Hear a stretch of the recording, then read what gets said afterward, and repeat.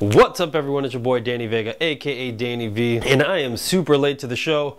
I don't know if you can hear, I'm kind of nasally because I came down with a bug. That's right, I watched Zack Snyder's Justice League Thursday when it came out, and all of a sudden I had a tickle in my throat, and the end. It's a small bug, I'm getting better as the days go by. Thank God it's not the Rona, because if it was the Rona, Jesus, I don't even think this would have came out at all. But now that I can talk, hopefully you guys are still interested in what I got to say about this. So Zack Snyder's Justice League, did I like it? Did I hate it? Or did I absolutely love it? Let's jump into it in this video.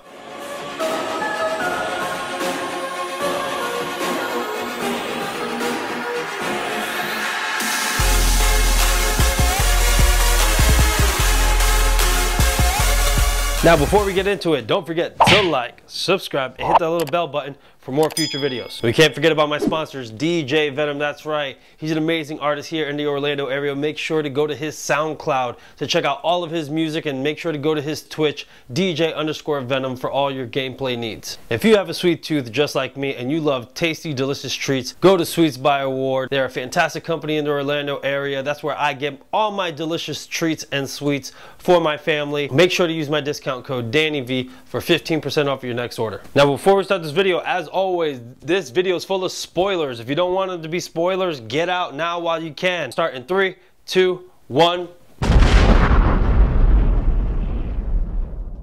Alright, so let's jump right into it. Zack Snyder's Justice League, the Snyder Cut. Man, you see, I'm dying. Help me, help me. I'm telling you, I did not believe that I would like this, especially if you saw my last review on the trailer. I was like, I don't know, man, but I was wrong. This shit was amazing.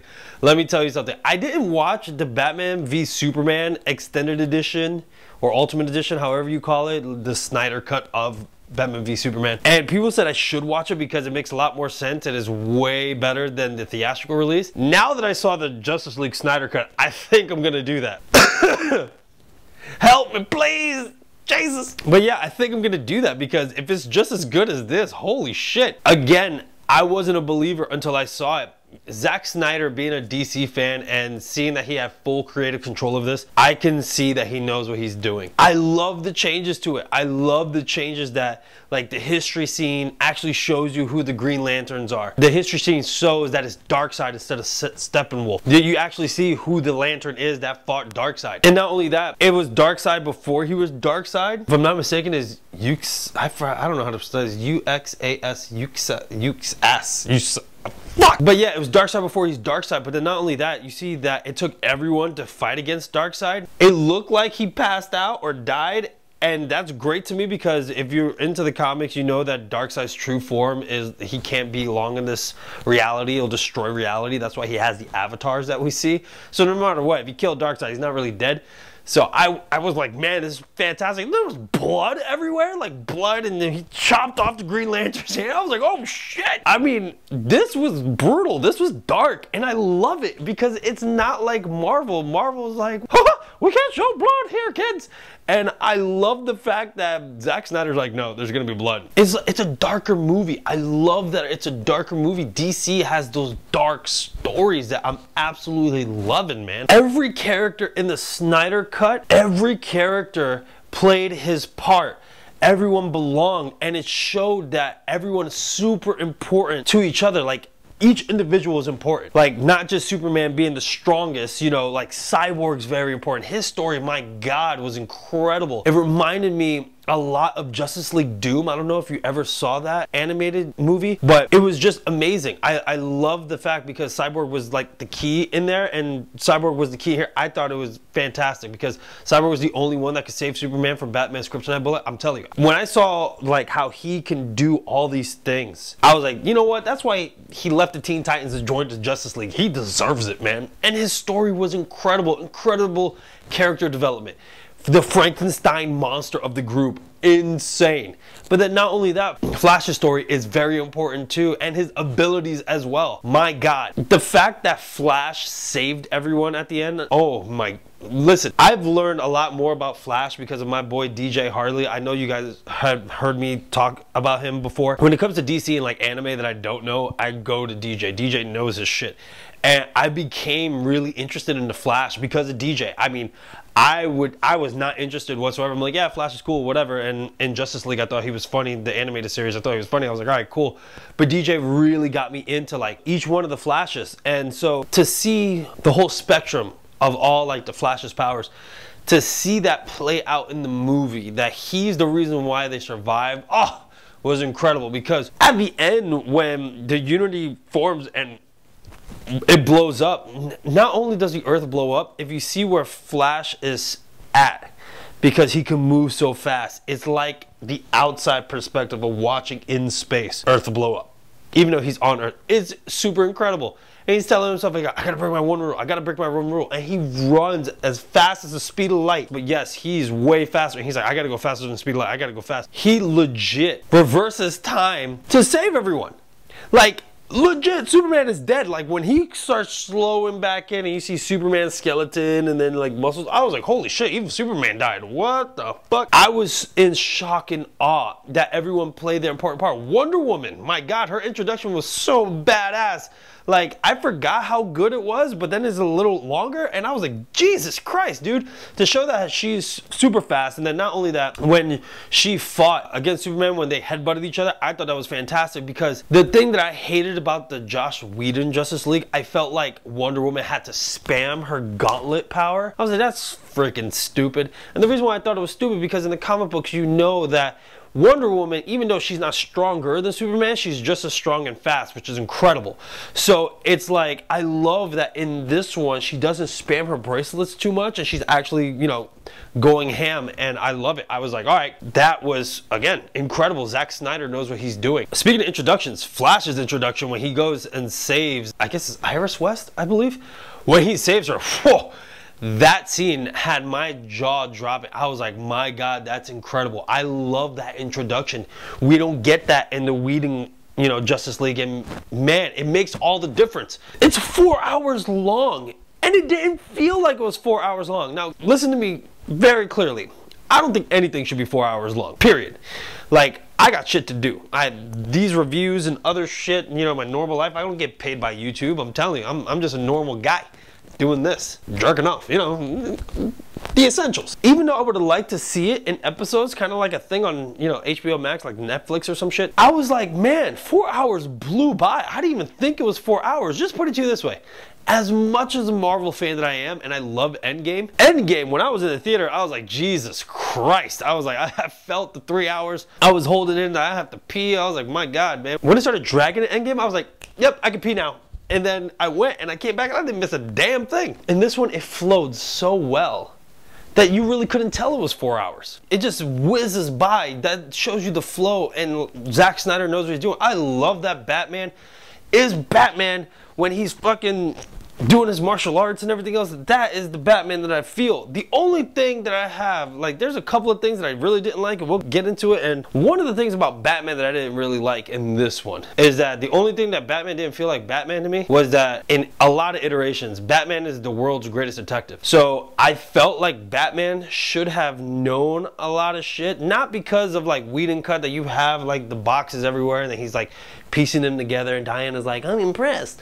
But no, like seriously, I feel like he should have known a lot of stuff. Like either while Diana has the arrow and she's looking at the thing and he pops up behind her, she's like, Jesus Christ, how did you get in? He's like, I'm Batman. Like that, you know what I mean? Like, for Christ's sake, there's an animated movie that he takes Hal Jordan's ring and then he's just like, you mean this ring? He's like, wait, what? He's like, I was just off guard. He's like, you won't be able to do it again. And he's just like, not if I want to. He's like, come on, man. Batman is Batman. I miss those elements. I want to see that in the DCEU, but you know, that's just my only critique on it, is that I want more detective work. I want, like, I hope Rob Pattinson looks like he's going to be a detective, but I hope they show like he is super smart and super talented. And then the other thing is though, Batman building gadgets, cool. You have, instead of like a Lucius Fox, you have Alfred doing it. But in the comics, Batman for a human being is abnormally strong too. Besides being super smart, he's stronger than your average bear. He's not a superhero strength like a Superman or, you know, Wonder Woman or anything else, obviously. But he's stronger than the average bear. Like, let's just put it that way. Like when Christian Bale had those enhancements that like he hit the brick wall and it broke, that's supposed to be like Batman without anything. I'm just saying. So yeah, but other than that, it was great to see. I love Ben Affleck as Batman, to be honest, and I love that look. I love the Batman Returns look. No, not Batman Returns. Jesus Christ. I love the Dark Knight Returns look. Batman Returns is Michael Keaton. I love the Dark Knight Returns look, man. I really do. That whole comic and that whole animated movie is absolutely incredible. So I love that that's in here. And speaking of looks, man, there are a couple of different things that I loved in his. So Steppenwolf obviously looks way better than he did in the Whedon cut.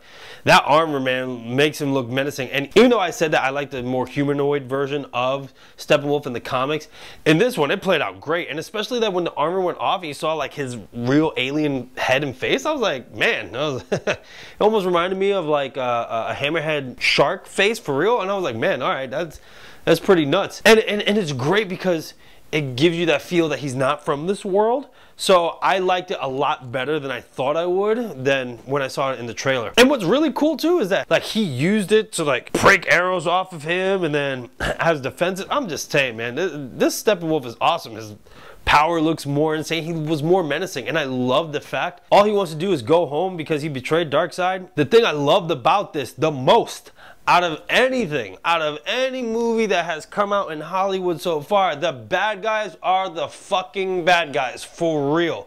They're not misunderstood. They're not, oh my god, they have a past. Like, dude, Disney's Raya just came out and the same thing happened. The bad guys misunderstood. Are we fucking serious right now? Every movie that has come out so far is just like, oh, the bad guys misunderstood. Boom, boom. Like, dude, I am tired of that shit. There are some bad eggs in this world, okay? And we need to see that. That was my big thing about Thanos. Thanos killed half the universe in the comic because he wanted to impress Death because he loved death. That was it. There was no, oh, balance of the universe. None of that garbage. Dude, I love that Darkseid is just Darkseid. He's just like, I am here to take over shit and you are bowing down to me. He is Space Hitler. Kind of like Frieza. Space Hitler. I love that. I know there's a terrible group of words, but I love the fact that he's just a bad guy and you need good guys to defeat the bad guy. There's no like, I'm gonna show you my love. Give him a flower. He'll be okay. None of that. I'm so grateful for that. So Zack Snyder, thank you for that. Speaking of Darkseid, okay, he looked way better than I anticipated. So when I saw him on the trailer, I was like, I'm not really impressed with the CGI, but it looked a lot better in the final cut of the movie. And then not only that, man, dude, his Omega beams, like he kills Aquaman, the Omega beams kill people. Oh my God. I was like, dude, this is great. Now, does it have some downfalls? Absolutely. And we'll get into that in just a little bit. Black Suit Superman. I, obviously, you know me, what I said in my last video about Justice League. I am a huge Death of Superman fan. It's one of my favorite stories of all time. I don't mean to beat a dead horse, but my God. So I was so afraid that they're going to do Black Suit Superman just for the hell of it and just to be different from the Whedon cut, which almost happens, but it doesn't. And I'm glad and I'm grateful how Zack Snyder did this. For me, I told you, the significance about Black Suit Superman in the comic is that he comes back, he doesn't have his powers, you know, he's guns a-blazing, and then he gets his powers back, obviously, when the last son of Krypton sacrificed himself and the power shoots into him fully restored. Now, in this one, though, this implied a lot of shit. The whole thing with Flash going back in time and warning Bruce Wayne about Superman, like, you were right all along. It was him, Lois Lane is the key, yada, yada, yada. And then in this instance, when you see Cyborg get the vision of the future, of the nightmare future of, you know, Darkseid killing everybody and then Superman is evil, I was like, holy shit. So this is what's happening. So the implications of Black Suit Superman, if you notice, he is not the same Superman that we thought. He wasn't Golden Boy. And what I mean is this. Like when he shows up and Steppenwolf hits him, he's like, huh, not impressed. Boom, breaks the axe. That's not what Superman would normally do. Superman is the golden boy. He's the hope. And now he's talking shit. Then after talking shit, he beats the shit out of Steppenwolf. Not only does he beat the shit out of Steppenwolf, he beats the shit out of him to the point that it has Batman shook. If you look at Batman's face, he's like, what have I done? Because you just see that Superman's like, oh, mama, fuck it, like Hulk smash, and he's just beating the living daylights out of Steppenwolf. Uses his beams to burn Steppenwolf's fucking horn off his head. Like, whoa, this shows that he is going towards that dark side. And even though, you know, we hear that both his dads, Papa Kent and also his Jor-El, talking to him, I thought, okay, cool, both of them talking to him would put some sense into him, but you see that he's still a little off. I love that. I love that it's just like, is it possible that he could just like lose it? I really loved it because, again, I thought Black Suit Superman, because, you know, he talks to Alfred, you're like, oh, well, he's Superman, why would you put him in a black suit? But then when you see what's happening, you're like, Jesus Christ. Okay, maybe, just maybe. Jared Leto's Joker, amazing look, still a shitty Joker. Sorry, dude. I didn't like it whatsoever. I liked the dialogue between him and Batman. That was great. But the fact that, it sounds like an old man. I don't like Jared Leto's Joker. I love him as an actor. I love him in 30 Seconds to Mars. But Joker ain't it. And that's just my personal opinion. I'm serious. I really think that we need someone better as a Joker. And then the fact that he's just like, who's gonna give you a reach around? Really, dude? It's more of a Deadpool joke. Like, ugh. I love the tension between him and Batman, and I love the fact that he's just like, when I was holding Harley Quinn in my arms and she was dying, she told me to kill you slow, and that's what I'm gonna fucking do. And especially that he's pushing the buttons of how he killed Robin. I love that tension, and I love the fact that you see Joker's almost shook, and he's like, he almost got me. All right, yeah. That was cool to see that he had to team up with all the bad guys and everything. It just shows that it's leading to like an injustice movie. I love that. I love that they said that the anti-life equation was the power of the multiverse, because, you know, it goes to show you how powerful it goes. But not only that, it ties into why Flash went back to warn Bruce in the first place. And then not only that, Jared Leto's Joker, even though I still hate that, oh my God, I want to strangle him. I wonder how many times in alternate timelines have you fucked this up because you don't have the cojones to die on your own. I was like, damn. But not only that, he said that Batman was the reason why Lois died. He's like, and how she suffered so. I was like, wait a minute. So this might tie into like an injustice story, because we know that Joker ended up killing Lois Lane and the unborn child, and then Superman goes nuts, and that's it. We have evil Superman. So is it something similar like that? We don't know. Or does Darkseid actually kill Lois, like how they showed in the vision that Superman's just holding her while she's like burned to a crisp, and then Darkseid is just like, join me, and that was it. Dude, so everything that tied into it, again, I thought was fantastic, man. So the things that had my jaw dropping in this, before I go into some things that I didn't like, however. So, jaw-dropping moments. Martian Manhunter, I lost it. Holy shit. Even though at the end, when he talked to Bruce and he was just like, they call me the Martian Manhunter, I was like, man, I was hoping he was like, some people call me Jean. And I was like, what? And I don't like that he doesn't have his accent, but still, it was so cool, man. I was like, damn it. I wanted to see more of him when I saw him. I thought that was great. When they were setting up the Justice League itself, when they went into the mansion, he's just like, a table, room for more. I was like, yes. Awesome. Cyborg's story was absolutely incredible. I'm telling you right now, that was a jaw-dropping moment for me, because it goes to show that he can do everything with a thought, and that burden, that responsibility. Well, great power comes great responsibility is definitely on his shoulders in this movie. And his story, you know, with his mom and his dad and the whole full character development of Cyborg, man, that was an amazing moment for me. And to come all the way around to how he thought he was broken, and then the final act, he's like, I am not broken, and splits the unity, incredible. But my favorite, I said it earlier, but my favorite of all time jaw-dropping moment in this was Flash reversing time, man. When I saw the Earth explode, I gasped really hard. I was like, holy fucking shit. And then just to see everything come into play. You know, he gets hit, he's kind of a little bitch, and you're like, oh man, really? But then he has his big moment. It was my favorite out of all, honestly, possibly out of all superhero movies. That's one of my favorites, if not my favorite of all time. Besides, you know, Cat picking up Mjolnir was amazing too. Things I didn't like about it, like I told you about Batman, I really didn't like that he's not like the world's greatest detective. I still feel like this whole thing was rushed. For DC, I think WB just tried to just like, come on, let's compete with Marvel. And you could have totally did a different formula to do that. To me, I feel like you could have done what the Justice League animated show did, and also their first appearance, like I mentioned in my last video, that you could have them all come together as just, you know, superheroes. They're all not listening to each other. They finally find teamwork to beat the bad guy, which was, you know, the starfish monster. And then after that, you can go into progress of how their characters develop and grow with each other. And then you can also do origin stories. I thought that would be cool, because if you had a moment like that later that they don't necessarily still trust each other, and have like in Justice League 2 or 3 or whatever, and then you had that moment, and then after that you can go into people's like origins or whatever, it'd be cool. Or tell each other their origins, you know, while getting to trust each other, something like that. But it's almost like reverse of what Marvel did. It still would have panned out. But overall, man, I'm just nitpicking.